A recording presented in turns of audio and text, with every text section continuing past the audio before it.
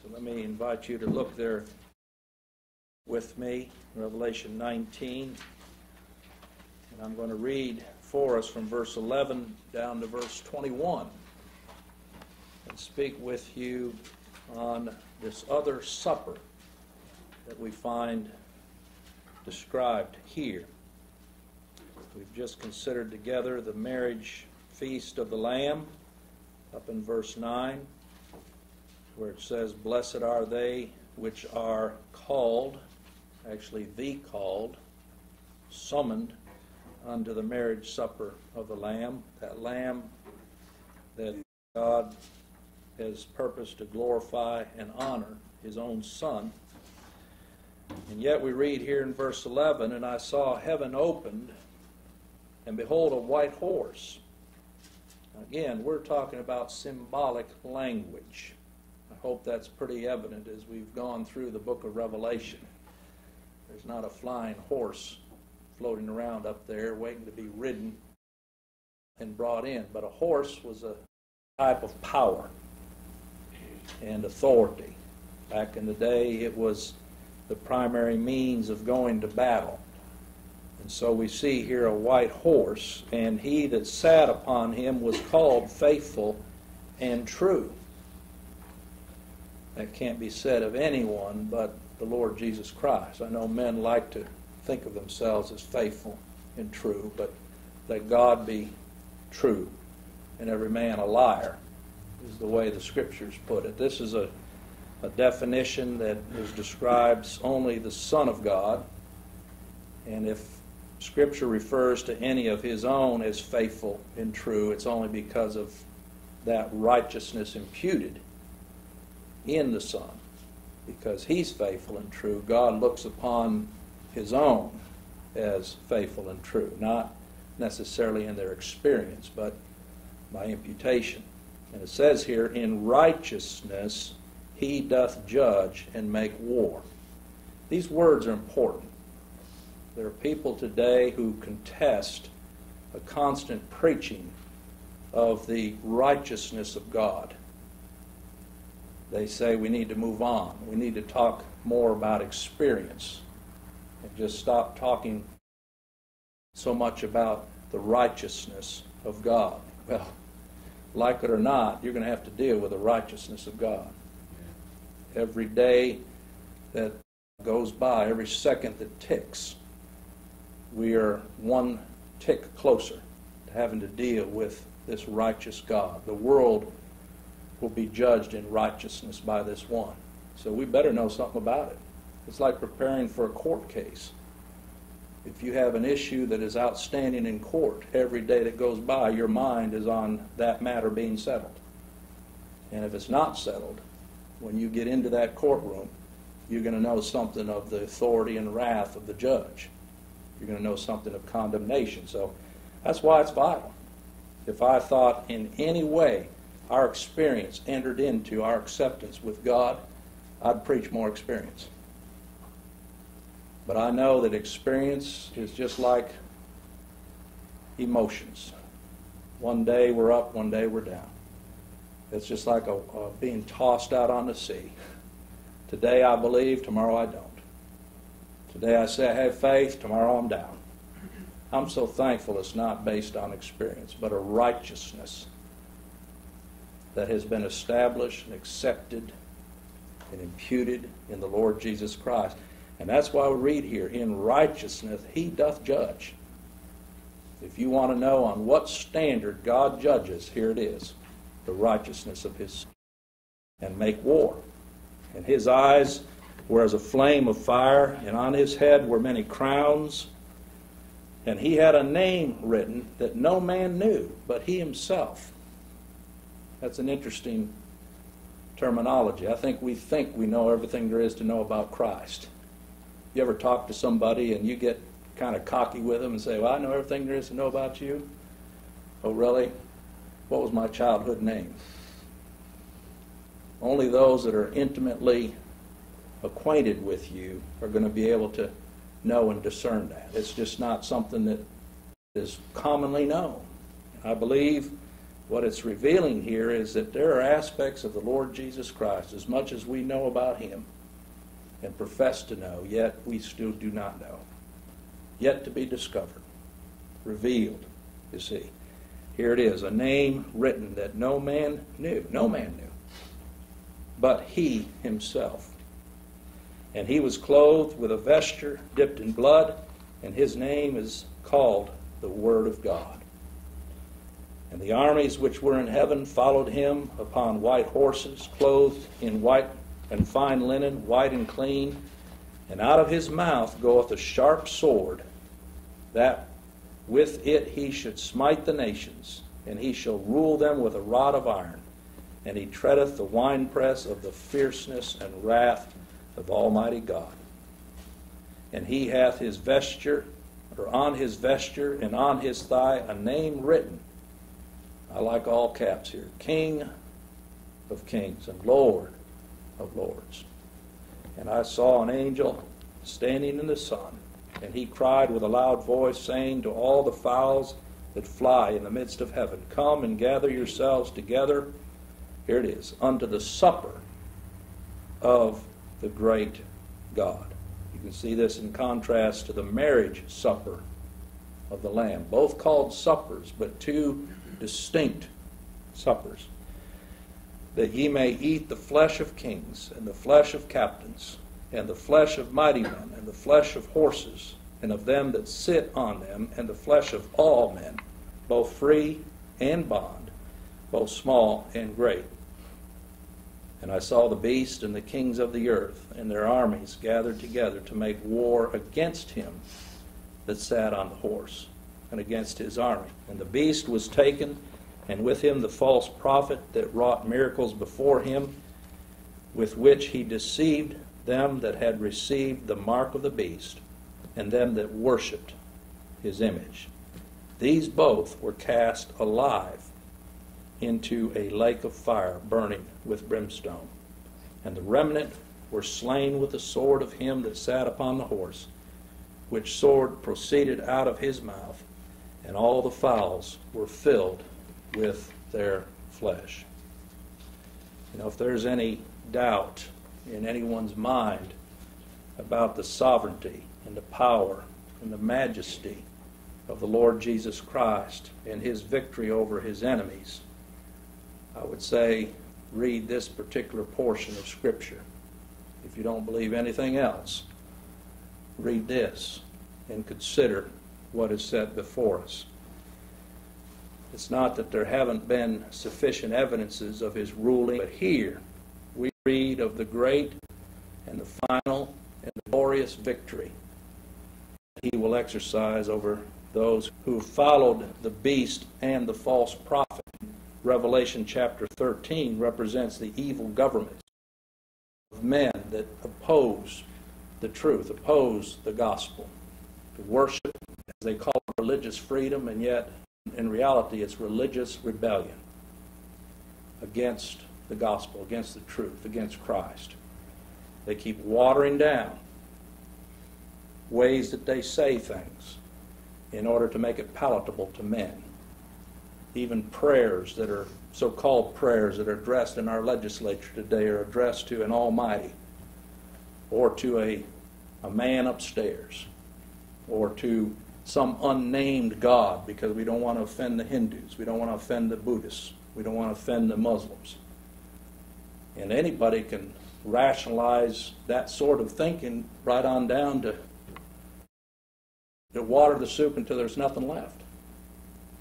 And you know, let's don't be fooled by presidential candidates that use religious jargon and slogans in order to win votes and to somehow gain favor with people.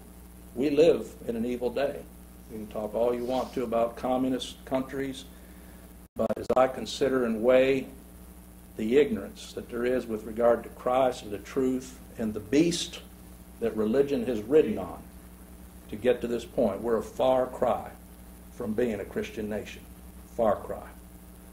And the day may come where we face opposition, where we face persecution even for making such a statement. It may come in our day. It has in the past. Why would we think we're any different? But nonetheless, that beast is alive and well. I know it because you notice here, and the false prophet is nothing more than religious leaders in churches. It's a joint effort of state and religion. That's what you see the beast, the false prophet riding upon. But it says here that both were cast alive into a lake of fire burning with brimstone in verse 20. Well, if they were cast alive into that lake of fire, it means they're alive until the end. Sometimes we think that, well, if we just pray a little more, or if we do a little something different, that somehow things are going to turn around. When I read the Scriptures, as we get closer to the day of Christ coming, we can expect it just to be the opposite. Rather than turning around, we can expect things to get worse until God himself in his time is pleased to cast both into the lake of fire. It will be alive and well. Alive and well. And yet that does not deter those that are the Lord's, no matter what era or age that we live in, does not deter us from worshiping our God. You know, they talk about taking prayer out of schools. Well, anybody that's truly the Lord's has never stopped praying. All they've done is taken the formality of prayer away, but they can't keep you or me from addressing our God. And it's not in form, it's not in open public manner. You know, who's to keep me from addressing my God while I'm driving down the road?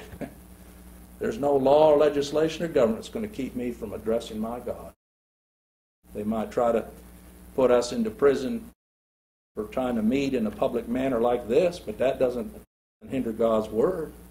If it's been implanted in your heart, you just take that word to prison with you.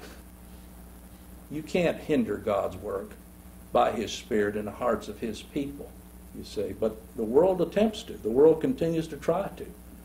But it's a different world.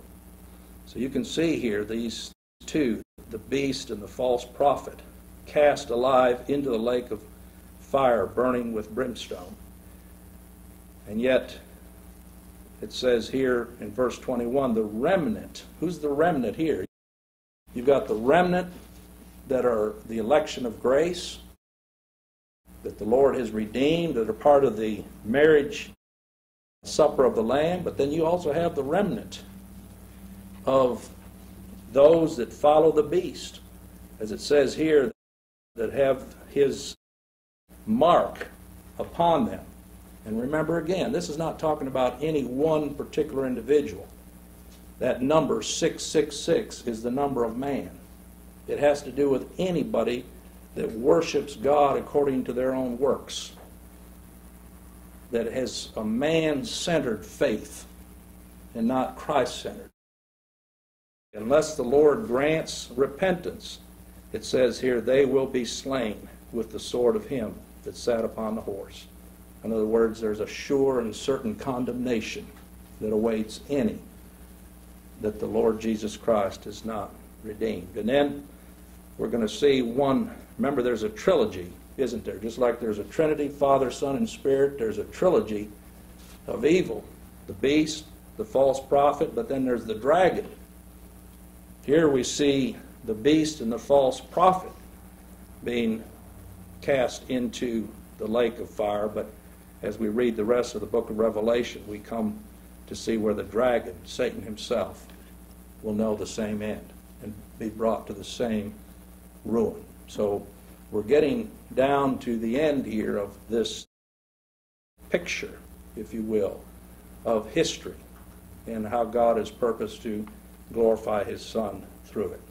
But in contrast to the blessing of the marriage feast of the Lamb that the chosen and blood-bought, called-out church of the Lord Jesus will enjoy, here we have this other supper in verse 17. And it's symbolic language. It's designed to describe our Lord's complete victory over his enemies to such a degree that all the birds gorge themselves on the flesh of the wicked. I know that's not a very pretty picture when you look at it. I hate to even think about it, but I had to look this up to see, there's birds of prey that prey on living animals. They're carnivorous, but there are birds whose one purpose is to prey on dead carcasses. The carrion is what it's called, a carrion bird. It's such things as the buzzard, or the condor, or the vulture, one even called the swoop, the raven, or the rook. You ever played rook cards? The rook. It's designed to prey on the dead. The crows. These are just a few of these common carrions that their one purpose when you see them circling is that there's carcasses. They feed upon those carcasses. I believe all of this is symbolic of the complete destruction of any who worship God according to the flesh. Here's the lesson. You confidence in the flesh? What is the end of all flesh? But destruction, death, ruin, you see. And that's what it's designed to show us here. The works of the flesh. If the Lord has not yet delivered you from any type of worship according to the flesh, where it's built upon ceremony and tradition and pictures and idols and these sorts of things, then beware. Beware, because the end is destruction. In fact, over in Hebrews chapter 6, this is the language of Scripture. Here were these Hebrews to whom the gospel of Christ had been set forth, and yet some were beginning to show interest again in going back to the law. They became dissatisfied or disinterested in the pure and simple message of Christ and Him crucified, and began to think, well, maybe some part of that law is still important, such as circumcision. All we're going to require is circumcision. It's interesting, different groups require different things whenever you get your eyes off of Christ, different conditions. But it's all the same thing. It's conditional faith, you see. And here in Hebrews 6, the writer says, therefore, leaving the principles of the doctrine of Christ, let us go on unto perfection. Let's grow in this foundation of Christ and Him crucified, not laying again the foundation of repentance, notice, from dead works.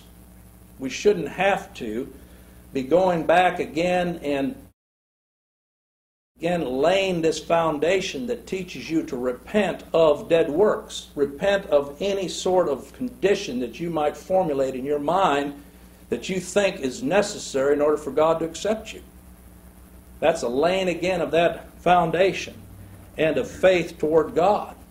What is faith toward God but that submission to Christ and His righteousness alone is all your hope. And I would hope that there's none here who are still struggling with that, thinking, well, is that really all that's necessary, what Christ did? Because if it is, then you're struggling with your flesh, and that means you're putting some confidence in this flesh and thinking that somehow this flesh can add to what Christ has done. And just know that if you stay in that state of mind and heart, and the Lord doesn't deliver you, you will perish. You will perish just like all flesh. It's nothing but worms that await you. Ruin. That's really what this whole message is about. When you consider that this is the message of the false prophet. This is the message that is popular to that religion that rides upon the beast of government. It is works religion. It's Cain's religion. It's popular. A lot of popular people involved with it, even movie stars, like to show up at church, so-called, every once in a while, don't they? Show their face. Tip the hat to this false prophet, this beast. Ride in on it. Why? Because it honors them. It honors them. And yet, there's nothing but destruction that awaits. But you know, if the Lord does not purge your conscience and mind from pursuing such dead works, then all we know is what awaits is this judgment, this ruin. Over in Hebrews chapter 9 and verse 14. Again, when you think of dead works, dead flesh, that's all it is. It's nauseous before a holy God.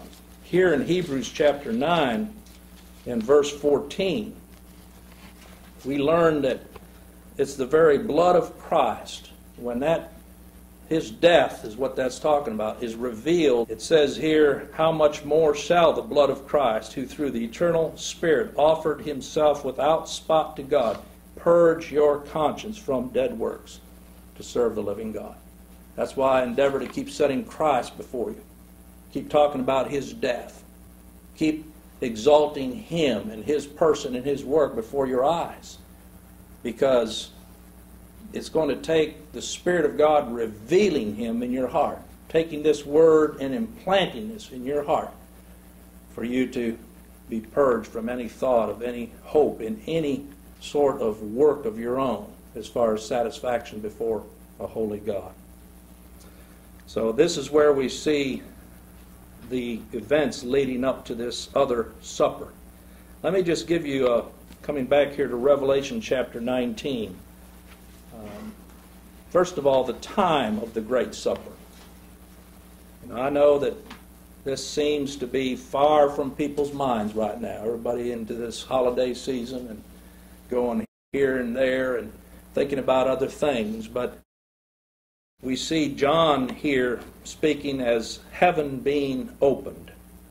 You see the contrast here in this particular text, beginning with verse 11, as to what we read in Revelation 4 and verse 1, where it spoke of a door opened in heaven. Here now, all of heaven is opened. So it describes here a picture of finality. And I believe what we're reading is the second coming of our Lord. That's what's being described here, of him coming on a white horse. All of these other events that we've been reading about are cyclical.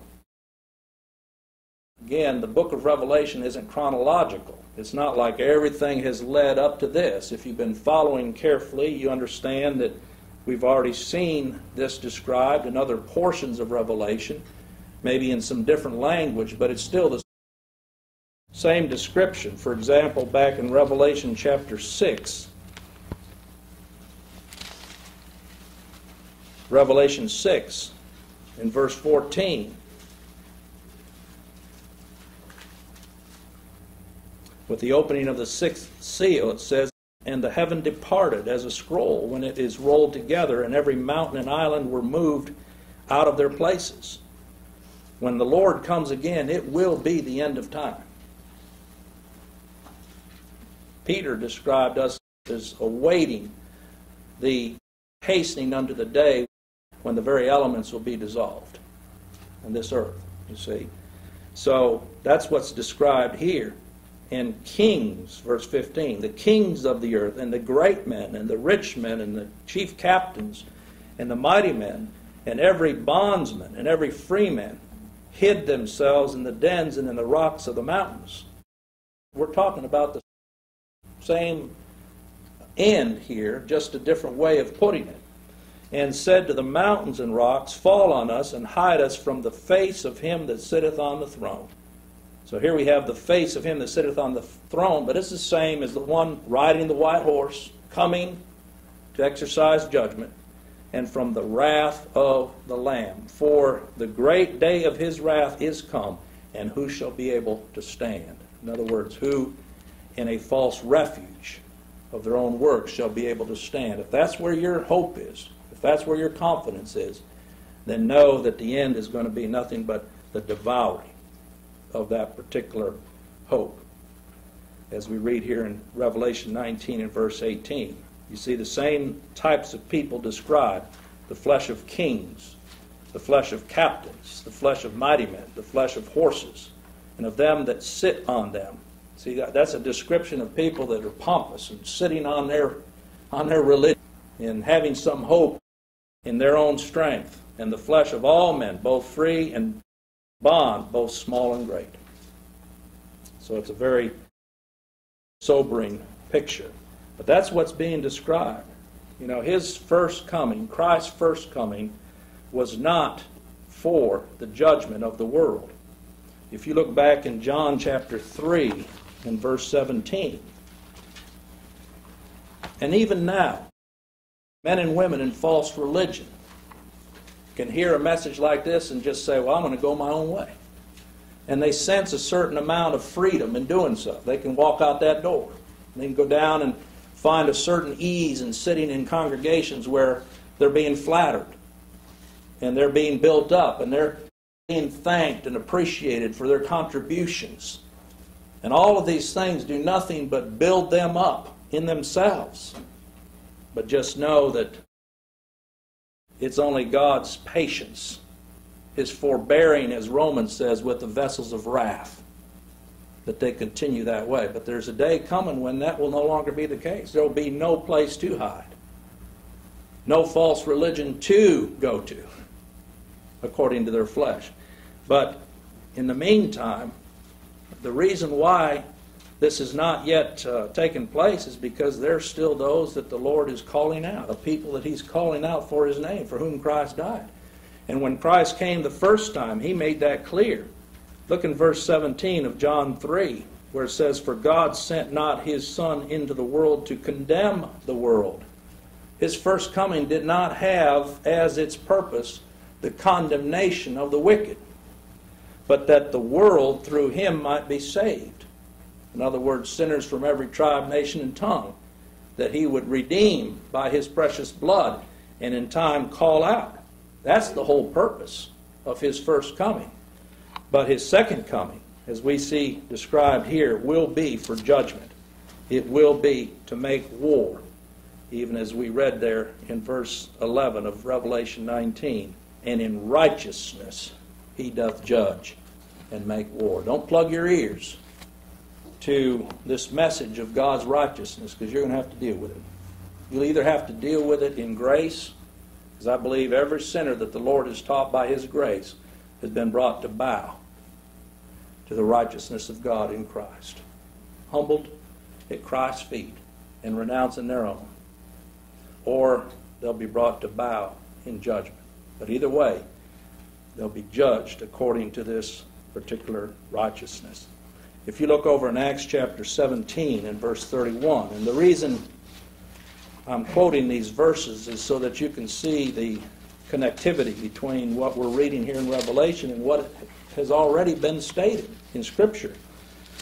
Here Paul preaching on Mars Hill. Isn't this the message that he declared in Acts 17 and verse 31, where it says, "Because He hath appointed a day in the which He will judge the world in righteousness by that man whom He hath ordained."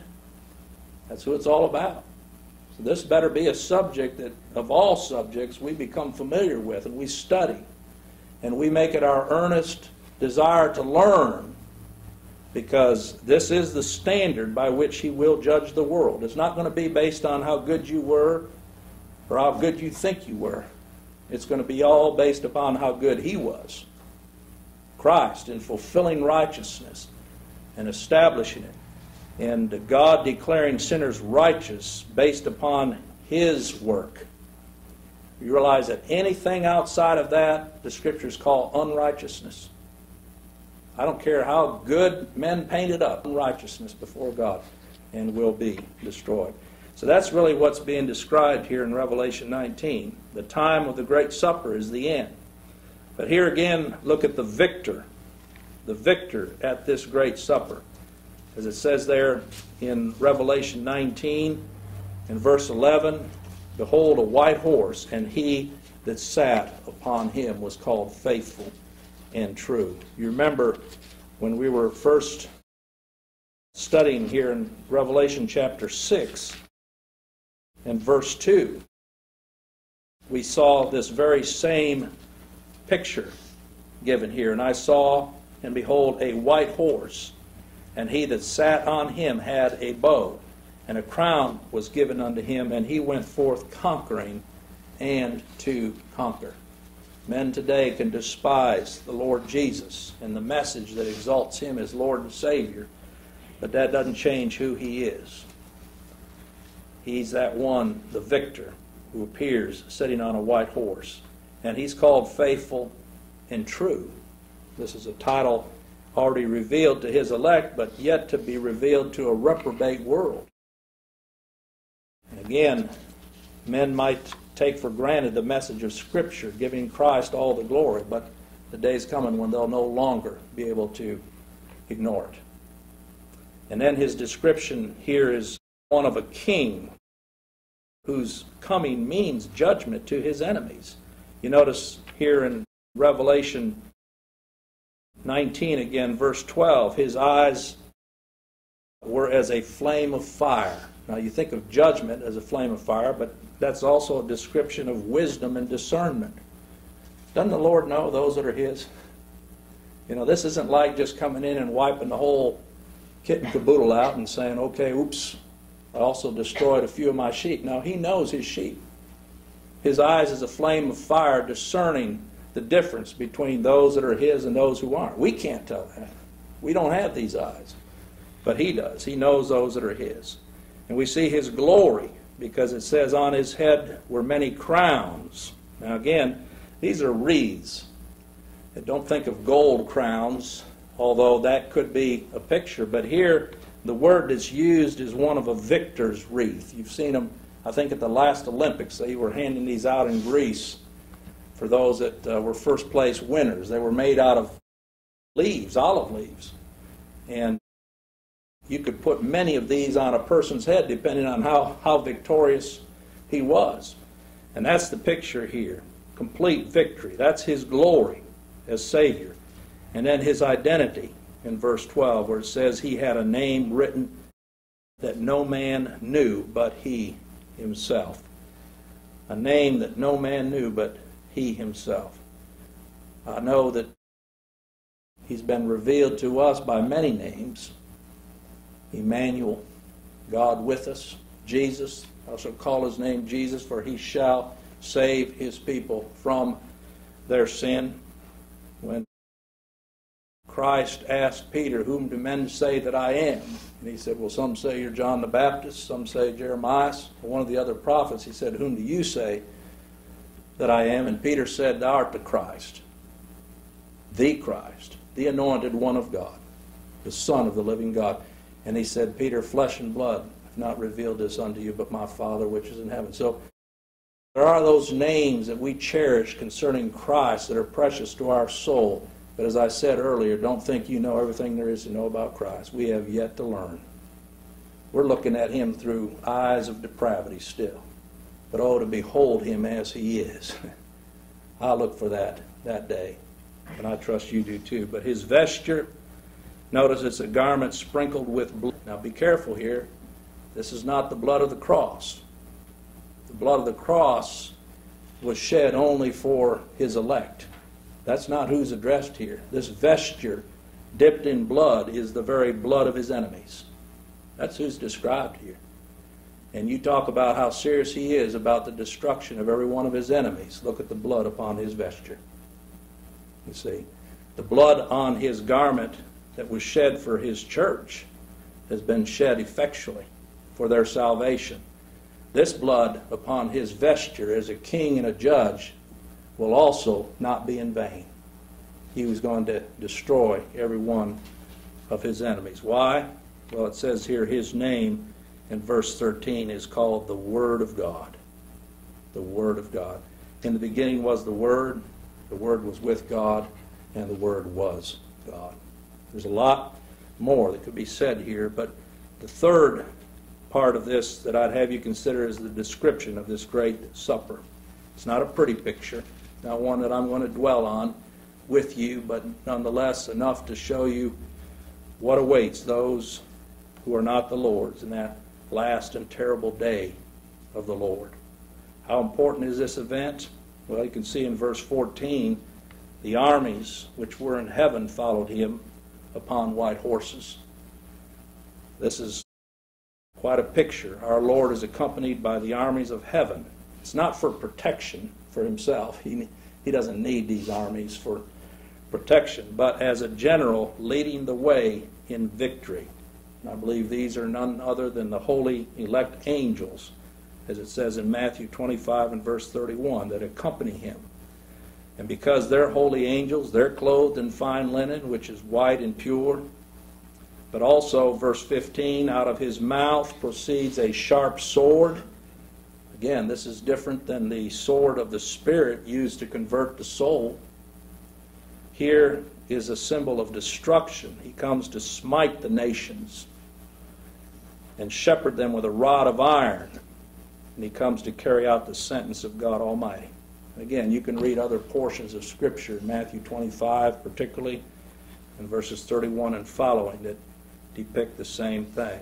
Verse 16, he now fully reveals himself to the nations as the King of kings and Lord of lords. That's how he's been revealed to your heart and mind, if the Spirit has taught us. But then he'll be revealed to the nations. Every knee shall bow, and every tongue shall confess that he is Lord. And then verses 17 and 18, all flesh are effectually summoned. You know, unlike the general call of the gospel where people can turn a deaf ear and say, well, maybe another day. You know, I've married a wife and I've got to go be with her, or I bought a cow and I've got to go test it, and all this stuff that you read in the parables. Here's a summons that cannot be denied. All flesh, great and small. This is the same gathering that has already been described in Revelation 6:15, and again over in chapter 17 and verses 12 and 15. So again, this isn't something new, but it's a picture again of what awaits those that are not the Lord's. And then verses 19 to 21, an immense slaughter where every remnant is slain. I know there have been battles where at least one has escaped to go tell of others, but here it says every remnant is slain. And like mere natural catastrophes and wars, famines that have destroyed populations of the earth, and yet some have been spared, here we see a total destruction of those who have worshipped the beast and the false prophet followed them. This again we've seen. This is the great whore. This is the fornication of religion. This is false worship. And all the birds gorge themselves on the flesh of the wicked. They consider themselves to be righteous, but it's a righteousness that's self-wrought. God declares it to be wicked. And here's the end of all who bear the mark of the beast. Every last one will go down to defeat. It's not going to be like, well, I've given the opportunity, I can defend myself. You've been justifying yourself all your life. That is no justification before God. The only justification before God is, what does Christ say of you? And if he doesn't own you, if you were not one of his blood-bought people, then this is the certain end that you will face. So this is a scene that is horrific. I admit it. I admit, too, it won't bring one sinner to repentance. You might be sitting there shaking right now thinking, wow, what a horrible thing that awaits. But I'll guarantee you, as soon as you walk out that door, unless the Spirit of God has done a work of grace in your heart, you're going to be right down thinking about other things again. Going right on down that road like nothing was. And left to yourself, be drawn again into that worship of a false beast. You see. But to the redeemed, it's a reminder of just the Lord's saving mercies. That's what I think about. Who am I that the Lord should ever deliver such a one as me? And to know that I've been delivered from such great wrath by the death of the Lord Jesus Christ. He's all my righteousness, and that's our rest. That's where I rest, and I pray that you do as well. All right.